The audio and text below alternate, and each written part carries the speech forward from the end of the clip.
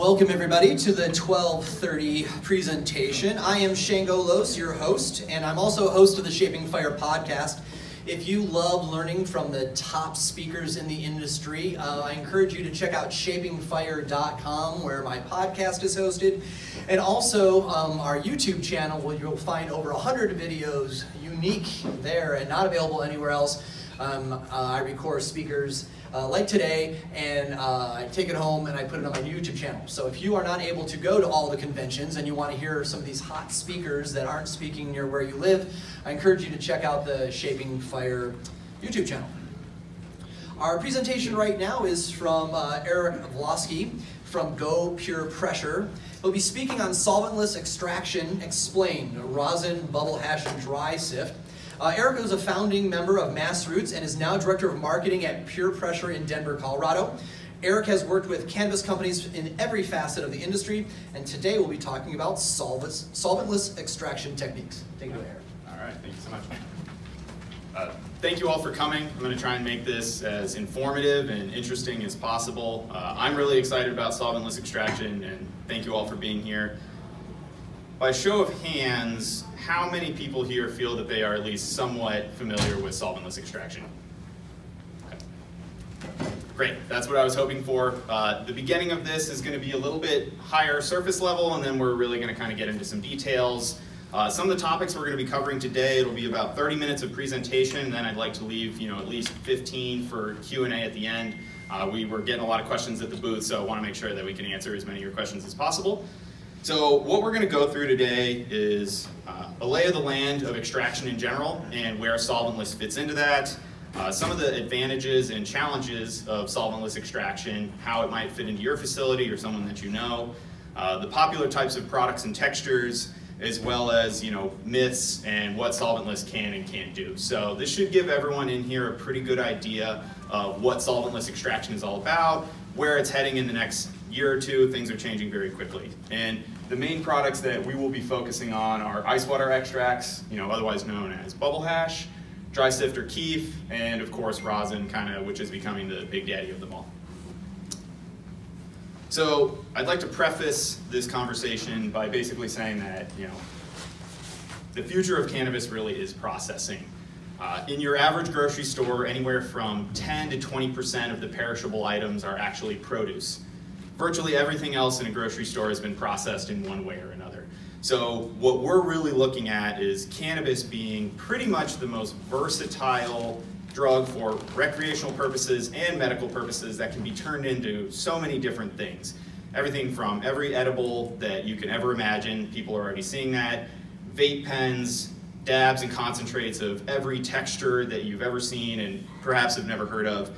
We are pretty much on the cusp of a global market, and it's easy for us to kind of lose sight, in our states where we can't even move products across state lines. Things are very siloed and segmented. In the Northwest, some of the concentrates are starting to make their way up here. A lot of the popular textures that people are paying $100 a gram for in California are now starting to be produced in Oregon and Washington, where they've been in California and Colorado for a year or two already. So a lot of the trends are coming out of Colorado and California, but I think as time goes on, we're really going to see products that are sold out for potentially a year at a time. Boutique growers that are so popular with their concentrates and their products, once those products can cross state lines, that you'll be seeing people back ordered for who knows how long. And this is kind of focusing a little bit where solventless really fits in, is in the boutique end of the market, really high-end products. So going more from that, more and more consumers are seeking concentrated products. And we're going to go into some facts and some data a little bit later in the presentation, but anyone that follows MJ Biz, New Frontier, Headset, a lot of these great data sources, pretty much concentrates are being consumed more and more at the expense of flower. So a high amount of flower is basically being converted into concentrates, and as Colorado, Washington, Nevada, California, those are some of the main areas that decent data is available on. Year over year, concentrate consumption growth, not just solventless, but all concentrates in general, is increasing. And we expect to see that same trend over time in pretty much all maturing markets, that once cannabis becomes legal, people are very excited, they're purchasing joints and flower, and this is great. And then their taste preferences tend to change. They say, oh, well, how about edibles, and what is a dab, and what is that going to do for me? And of course, as people's tolerances grow, they're looking for different experiences. So pretty much across the board in Colorado and California, concentrate growth is right around 25, 23%, depending on where you're getting your data from, that as a percentage of the products sold. In the Northwest, the data that we've been told is right around 18%, so there's definitely still room there where it's growing. There's a lot more consumption of concentrates that's going to be happening virtually everywhere as the markets expand. So to really define solventless extraction, what we're looking at is a process of mechanical separation.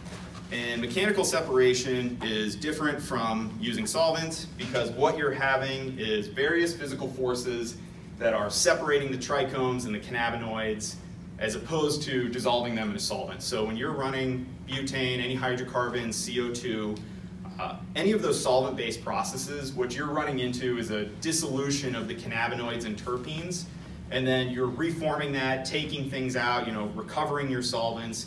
So mechanical separation is anything from shearing, breaking things open with rosin, and we'll get into that, but that really is the main distinction. And what I'm not going to spend time talking as much today is what's better, because people have all kinds of different taste preferences.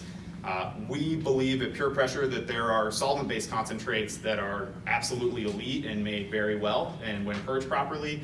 But what we've also seen is that a lot of companies will take products that aren't the highest quality necessarily, and then they will use that to put that through certain hydrocarbon and other systems. So one of the big things that we're going to talk about today is where quality fits into the equation and how quality is such a big part of being successful with solventless concentrates. But it's important to understand that when you're actually making a solventless concentrate, you're not dissolving it with a solvent. Seems pretty straightforward, but that's one of the questions that we get all day, every single day. To go back a little bit, hash is being made for as long as a millennia almost. The earliest reference that I could find when researching for this presentation was 1123, that there's references of hash being made in the Middle East. So solventless concentrates, you could call it that, have technically been around for maybe 1,000 years or more. People have been making hash in various ways all across the world, mainly concentrated in Asia and the Middle East where it was getting started, collecting resin from cannabis plants, forming it in different ways. I'm sure a lot of people, especially people who have been consuming and been around for a lot longer than I have, Thai sticks, Turkish hash, all kinds of different products that before were the concentrated potency increasers that people were consuming. And now we're seeing this absolutely massive proliferation of different textures, concentrates, extraction methods, everything that you can imagine. So hash has been around for a really long time. I'm sure a lot of people here may fondly remember, sprinkling keef on a bowl or a little bit of brown bubble hash and, increasing the potency of whatever they were smoking and layering it into a joint. And now you've got, 99.9% pure THCA distillate that will take you to the moon and back in a tiny little dab. So we've seen a massive, massive evolution in the way that concentrates are being produced, and we expect that to continue. I mean, this is really the tip of the iceberg with solventless concentrates as well as solvent-based, and who knows if there's other categories that are going to get developed that we're not even really aware of right now. I mean, this is really all just getting started. So pretty much where we're at with the main separation here. So I just wanted to give everyone a little bit of a lay of the land. I think a lot of people have familiarity with concentrates in general, but just to kind of educate everyone on where things break down, these are the primary methods of solvent-based. Distillate can be run without solvents, such as in steam distillation, or it can be used with solvents. And of course, the main solventless categories that we're going to spend most of our time talking about today. So one thing that you'll notice here is that on the bottom of this fairly busy slide is that there's a lot of textures. And one of the things that we run into a lot is that people are saying, well, can I make shatter with a rosin press? And the answer is that you can most of the time. Now, with hydrocarbon, you're looking at a much bigger array of various textures that you can actually access compared to CO2, for example, or ethanol, or distillate. Simply put, hydrocarbon and rosin tend to be the most versatile in terms of the textures that you can actually create with those systems. So, live resin, terpene separation, diamonds, shatter, wax, butter. I mean, there's a lot of ways to skin a cat with how many different forms and textures there are. A lot of it comes down to personal preference. If you could go back in time 3-4 years and start talking to people about diamonds and sauce, they would have no idea what applesauce, like, what are you even talking about? They don't know.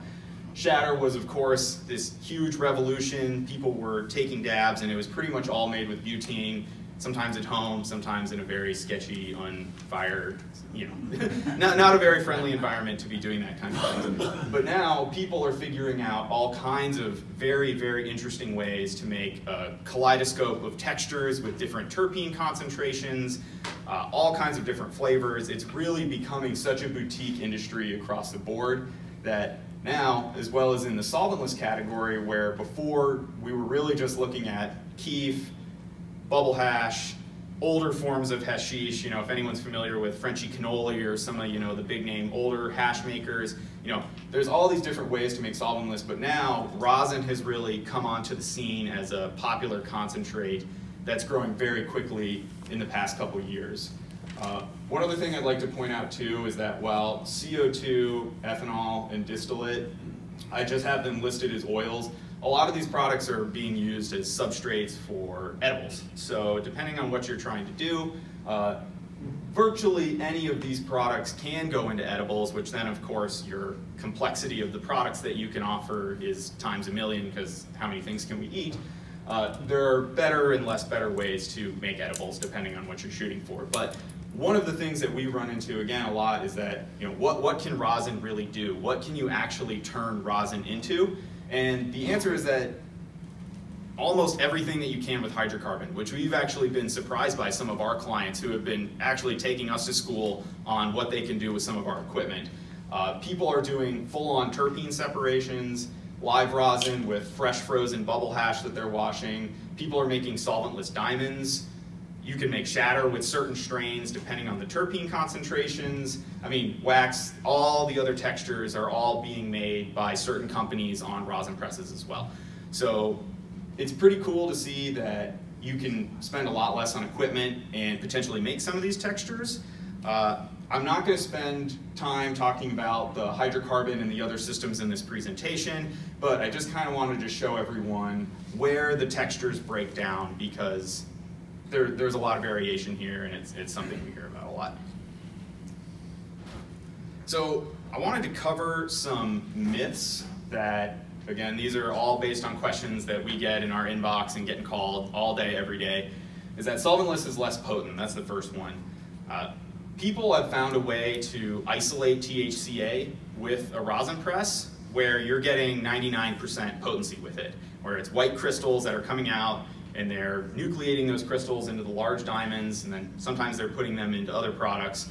But the fact of the matter is that with a solventless setup, you can actually make extremely potent concentrated products. At Chalice of last year, the highest rosin test result of just a dabbable oil product was in the low 90% range, so extremely potent. And generally speaking, and this is something we're going to talk about a lot, is it really boils down to quality and what's in there in the first place. So if you're running very high quality material, the potency of your solventless concentrates can be extremely high. 60% tends to be what we've seen test result-wise to kind of be the bottom threshold.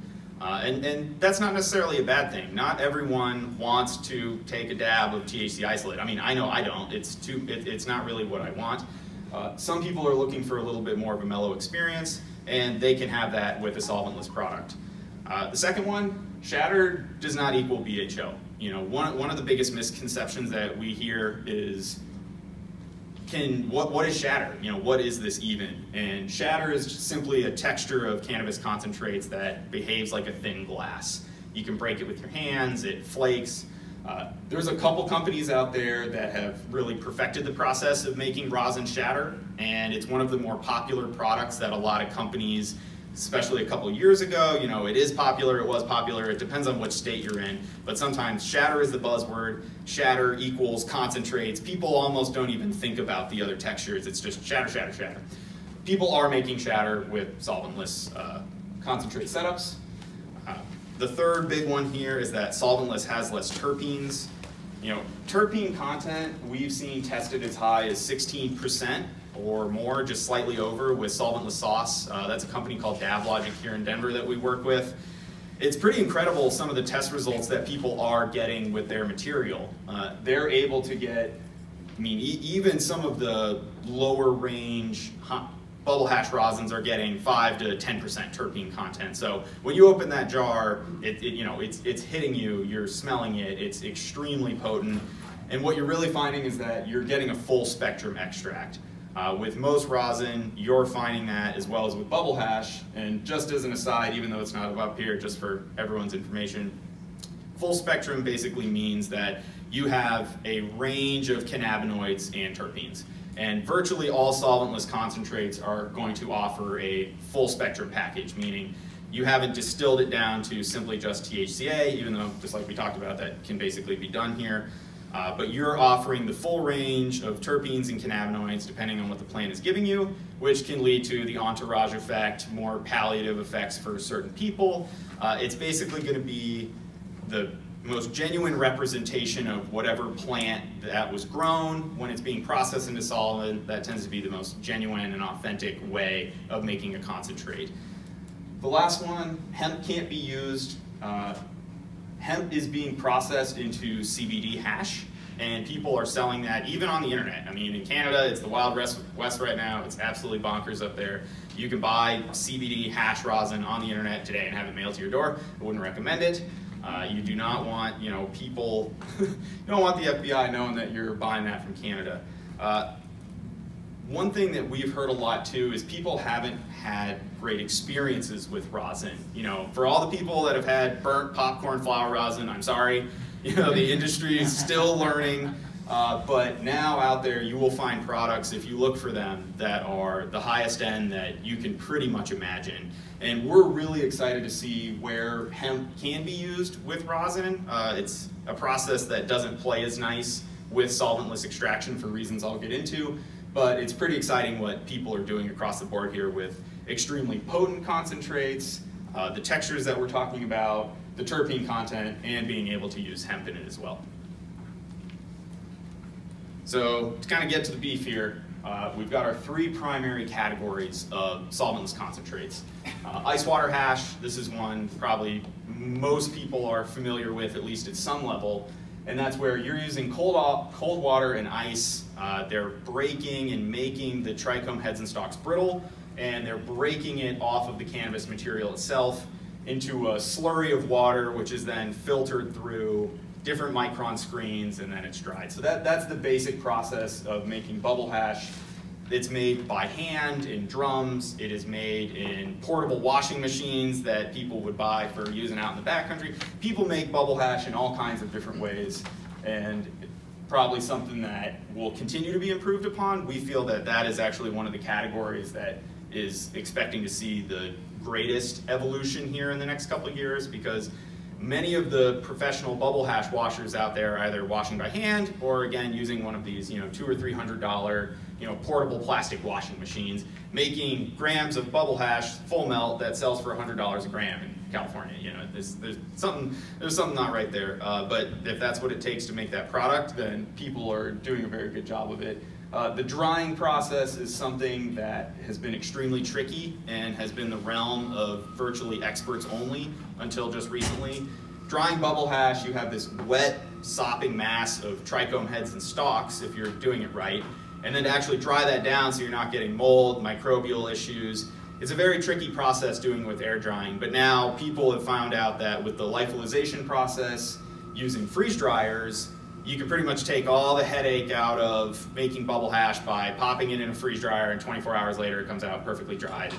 It's a little more complicated than that, but point being, it's a lot easier to do than air drying, and you don't have to be an absolute tried and true 10-year veteran of drying it. Dry sift or keef, again, this is probably going to be the most familiar category. My picture is pretty blown out there so you can't see it. Just pretend that there's keef in that little box. What we've got here is, instead of taking your cannabis material and putting it through water to break off those trichome heads with cold temperatures, you're just shearing it. So the best keef is usually made very gently. We find that a lot of the bubble hash when people come to, or excuse me, a lot of the dry sift that people come to have us press for demonstrations is sometimes less than 50% trichomes, and the rest plant material, detritus, all kinds of stuff, and that just doesn't do very well. So when you're making dry sift or keef, you definitely want to be gentle on it. Less is more. I'm sure everyone has smoked keef, enjoyed keef, seen it, smelled it. Keef can be a little tricky though, because people want to beat it up a little bit too much, but the goal with both of these products is to keep the trichome heads as intact and unbroken as possible. When you start beating up keef, you're going to find that those trichome heads are splitting open, you're getting your oil and all these other things in your mixture, which is not going to be conducive to rosin, which is where pretty much all this is heading, and bubble hash and sift are now mainly being used as precursors that are being pressed into rosin, because consumer preferences for keef have come way down. People simply aren't buying very much of it. A lot of the dry sift on the shelf isn't very good in some places, so a lot of places are taking that keef and processing it into rosin. And same goes with ice water hash. What could have passed as high quality bubble hash a couple years ago is now something that might not ever move on a dispensary shelf because of people's preferences and how they've learned to love other dabs, basically. A lot of places that are doing all of these are still making full melt bubble hash, which is something that is fairly difficult to create, but what that essentially means is that is the highest quality level of your trichomes that you are receiving through your bubble hash washing process. Sometimes when you're washing hash, none of your trichomes are full melt. And full melt basically meaning that if you put it on a nail, you melt it, you're trying to dab it, there's zero residue left behind. So what many solventless extraction labs are doing that are focused on this are they will take their full melt bubble hash, if they're able to produce it, they will sell that in grams or half grams for high prices, and then the rest of their grades that wouldn't pass as full melt is what they're going to go ahead and do is mix those all up together and then press it into rosin. So with rosin, you're using heat and pressure to break open the trichome heads and stalks, which is releasing the oil, and then it's being filtered through a fine mesh bag. So that leaves a lot of the plant material and the other stuff you don't want behind. It has the oil coming out. It doesn't need to be purged. It's ready to consume pretty much immediately. And this picture here, again, the fidelity isn't there, but that is actually an example of rosin shatter that's glassed over that somebody pressed out. So I just want to talk a little bit about the physics of rosin and how rosin is being made, because people are going to find that rosin is extremely disruptive to the concentrate industry in general. Rosin is something that people can safely make at home.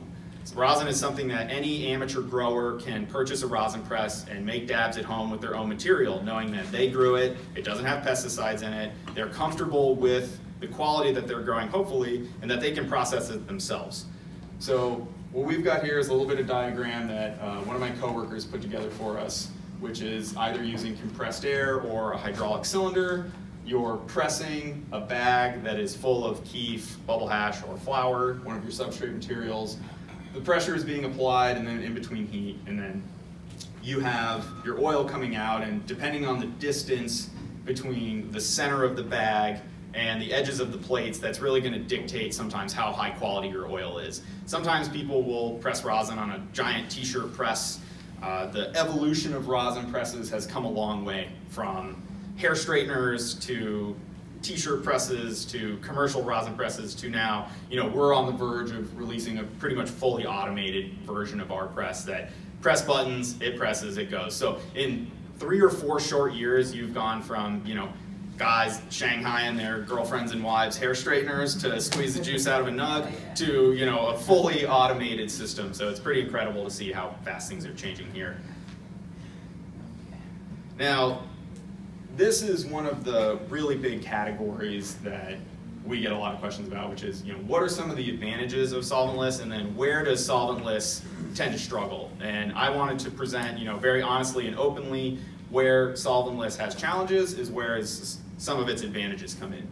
So I'll start with the good, which is that it's vastly cheaper to get a solventless extraction system going. I mean, if you're trying to do bubble hash and rosin and you need sinks, you literally have an empty room and you are going to start making solventless processing, you can get that going anywhere from $20,000 to $40,000. You can get started much, much cheaper, more easily. It's very simple, and you don't need that much to get going. It's much cheaper.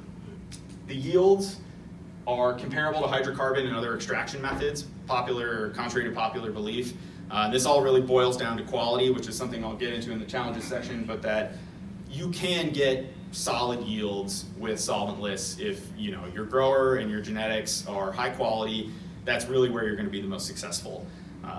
One of the biggest advantages is that it doesn't require in-depth safety considerations. C1D1 rooms, people that are familiar with extraction rooms and build-outs, it can be extremely expensive. Some people can spend as much as $100,000 or $200,000 just getting a C1D1 room architected and put in place, not even including the equipment that they're putting in there. So when you're pressing rosin, you're making bubble hash, there's no solvents, there's nothing flammable, it's pretty straightforward. The safety protocols are much more simple. Fire departments are very friendly. We work with the Denver Fire Department, and I actually gave a talk in LA earlier this year to fire departments, and they almost laughed me out of the room because of what I was talking about. Like, oh, solventless, like, why are you even here? We know that's fine. So the last thing we've got under the advantages is it retails for a really high price per gram. So again, every market and every area is going to bear different prices depending on different consumer preferences. But like I was saying, in California, in Colorado, you're seeing premium grams of these products retail from anywhere from $60 to $100, sometimes more on the recreational side of things. Think craft brewing, that's kind of the best analogy that we have is, it's easier to get started with it, it's cheaper. Most of the time that people are really involved in this, they have boutique genetics that they're really emphasizing and trying to put out there. Some of the big challenges with rosin, scalability, especially compared to CO2 or ethanol. I mean, if you're running a CO2 machine, you can put tons through those.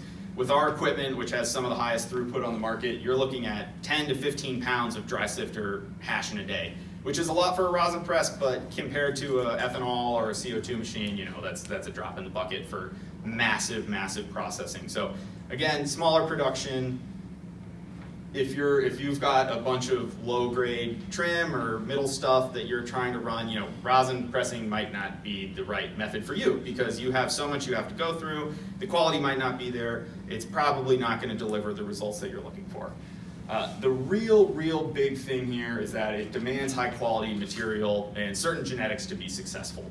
So if your material is very high quality, you can be successful. If your material is not, your yields will suffer.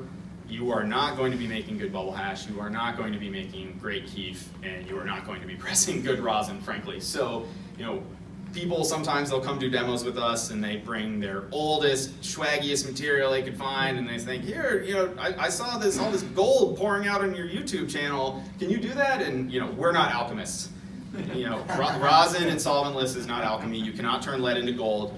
And when it comes to solventless, it's really an arms race to who can be the best grower to make the best nugs, the top shelf crystal nugs to put into their solventless system.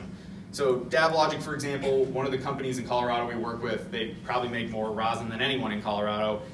They work with a company called Verde Natural, which is their grow arm of the business. There are two companies, and what they do is with Verde Natural, every time they pull a harvest down, DabLogic comes in and they take all the buds they want. They get first pick. They come in, they pick out all the best stuff, and then they sell everything else on the shelf.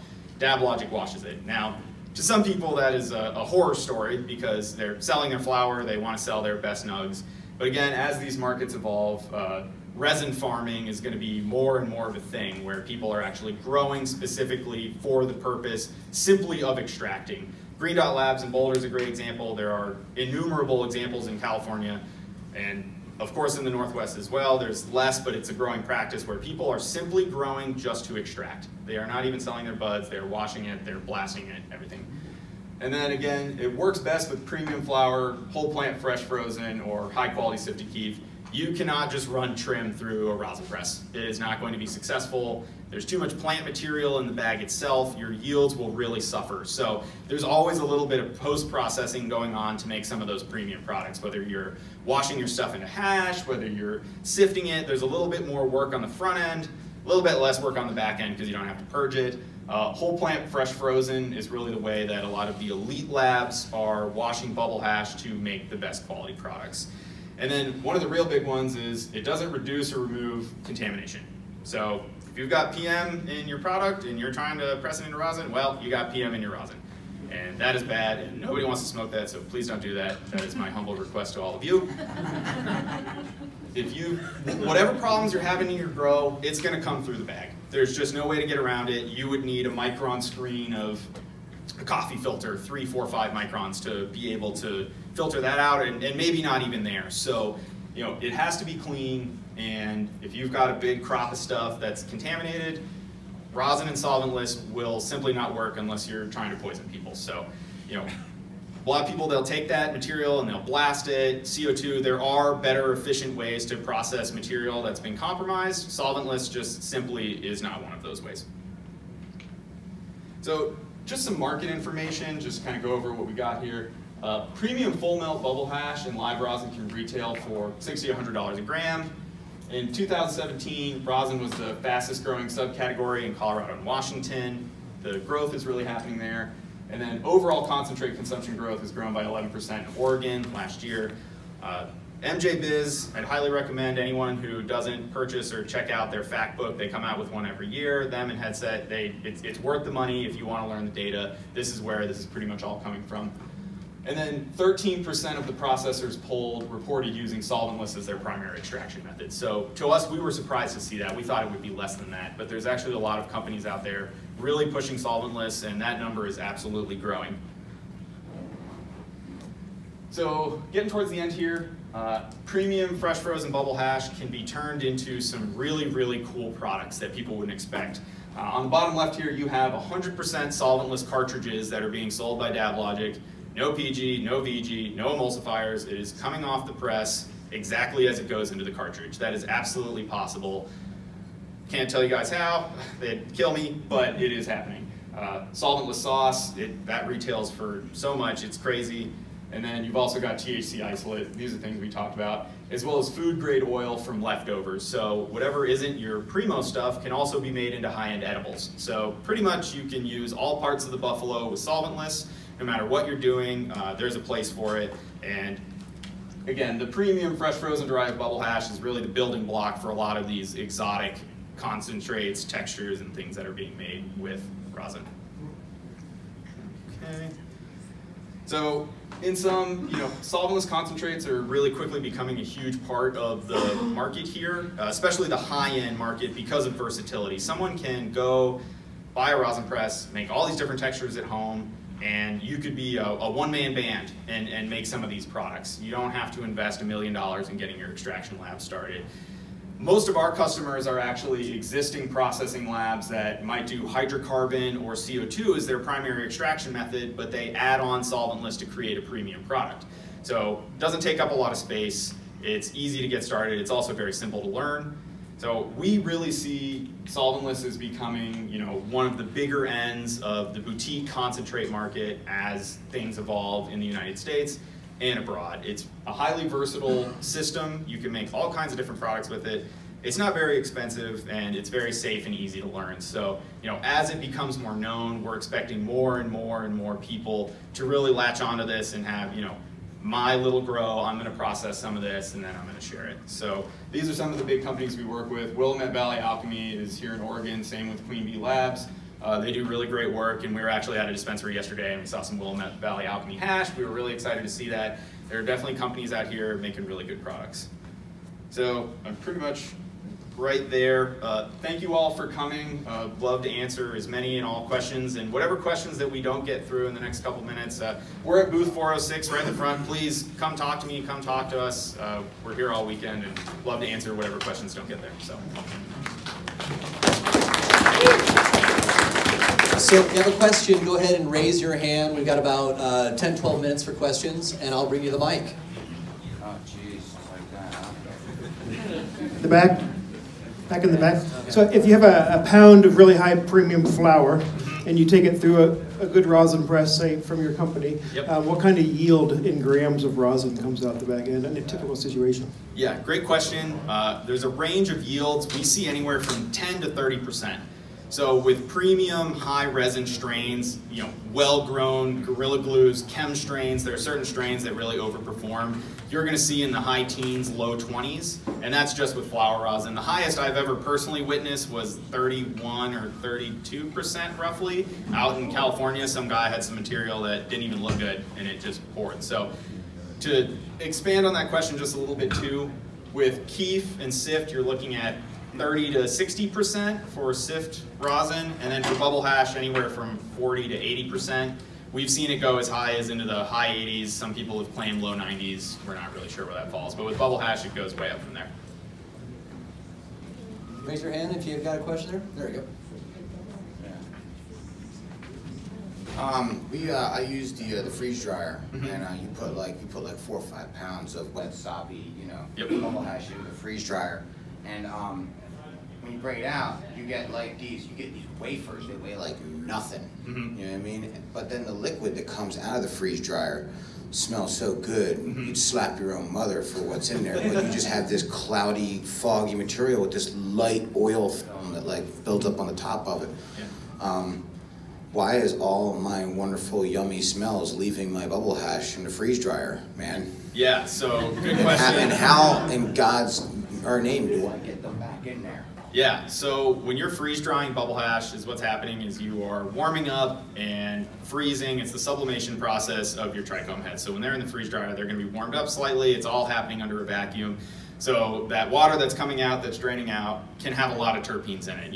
It's coming out of the drain. Wow, this smells so good. So good. Yeah, yep. So the short answer is that it kind of comes down to process. We come by the booth and let's talk about that, because temperatures, dry times, how long you're drying it. There's ways to try and minimize passive terpene loss through your, the water that's actually being extracted. There are definitely methods and things that we can, hopefully point you in the right direction on that.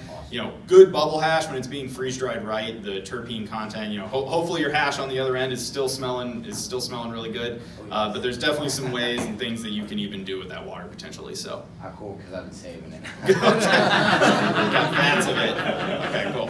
I've got a question in the same vein. Yeah. So some of my clients are running into processing rosin that's really terpy, and it has a hard time staying shelf stable because the terp layer tends to separate. Do you find that is more process oriented or more cultivar or strain oriented? Good question. So what we find a lot is very high terpene content rosin tends to be less viscous. So it's very oily. It can be hard to work with. A lot of it comes down to storage properly, so making sure it's in an airtight container as best you possibly can, making sure it's in a refrigerator or a freezer, slowing that process down, because with a lot of rosin, if you leave it out, it will naturally tend to auto butter. You're going to get that separation, it kind of sweats. So it depends on the strain, it depends on the material. Kind of the short answer is storage can probably have a huge effect on how well the separation slows way down. We tend to have customers telling us that when they're doing it right, that their shelf stability is somewhere in the realm of 2 to 3 months if they're using those techniques. If you leave it out at room temperature, if you're leaving it in a non-airtight container, it can, 24 hours, it can auto butter sometimes. So, and then the strain itself, again, I think that boils more down to the terpene content within it and what kind of textures you can have available to you. Other questions? What would you say in general are the best strains to put through one of your pieces of equipment? Yep. What kind of strains are you looking for? At the baseline, more resin, higher potency is going to there's more to work with there when you're making rosin. So again, Gorilla Glue, almost a little played out at this point. People still love it. Huge producer. A lot of the chem strains really, really do well. Chem Dogs, there's a million back crosses in the chem strain. One of the companies that we work with a lot, Oni Seedco, Tropicana Cookies, there's some fruity strains that work really, really well. Crockett's Farm, some people might be familiar with them. Straw Nana, there's some fruity strains. I wish I had a more specific answer about the exact terpene profile that some companies have latched onto that they know overperform. I was given the explanation once, but it kind of fell right through my head because it was super high level. But basically, your very resinous, high yielding, high potency plants are always going to be typically overperformers when it comes to making solventless. Right on, we got time for one more. Come on, you know you have it. Guess it was that good. It's not, yeah, I guess that you covered everything. Well, let's give it up for Eric. Thank you very much.